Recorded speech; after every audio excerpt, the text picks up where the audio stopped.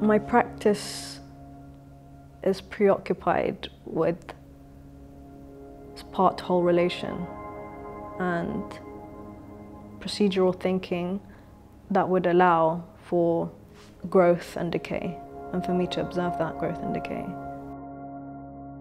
But using linguistic material and found imagery and mirroring that with actual real substances.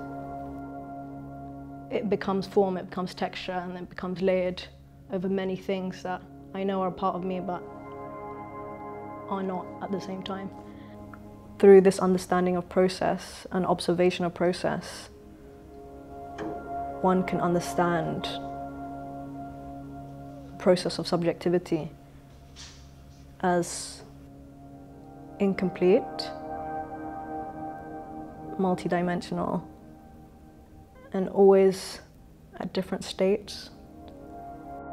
Some artists, they have an idea and they execute, and I always find that I just find out after. So I don't do that, I just set up and then it happens.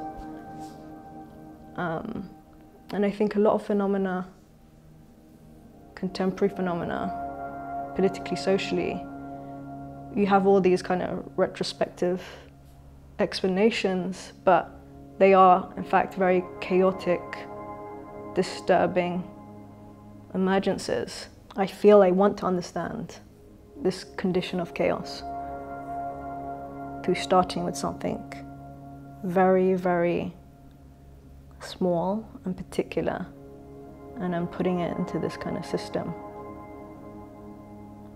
this processing system, a processing of science, a processing of self. That's always in a state of flux. Yeah, and I want to learn. I mean, that's the main thing, that I'm always learning from this.